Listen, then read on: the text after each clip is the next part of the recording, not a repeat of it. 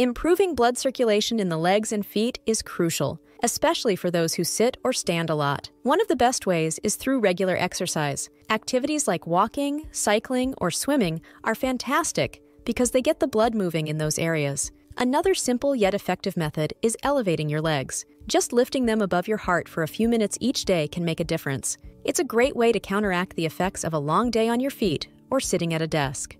Compression socks are another handy tool. They apply gentle pressure to your legs, promoting blood flow from your legs to your heart. Avoiding long periods of sitting or standing also helps. If your job demands it, try to take short breaks to move around. And lastly, a healthy diet plays a role. Foods rich in omega-3 fatty acids, like fish, and those high in antioxidants, like berries, support good circulation. Together, these practices can significantly improve circulation in your legs and feet, keeping them healthy and feeling good.